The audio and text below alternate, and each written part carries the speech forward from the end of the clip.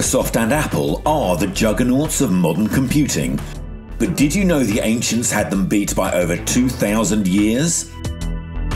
The Antikythera Mechanism was a sophisticated ancient computer and perhaps the most complicated antique ever found. It may look like a rusting lump of corrosion, but this artifact held the key to one of the greatest periods in history.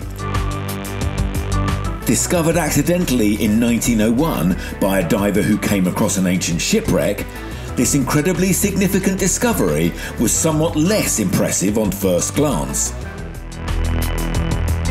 This complex mechanical device could be used to calculate and display astronomical phenomena and allow ancient ships to navigate the seas just like a sat-nav. But who created this futuristic technology thousands of years ahead of its time? Some believe it was another eureka moment from ancient inventor extraordinaire Archimedes. Modern-day experts have attempted to replicate this ancient computer, but Archimedes had them beat, as the intricate cogs and parts that make up this tech have made it near impossible to decode. The riddle of the Antikythera Mechanism remains surrounded in mystery. For now.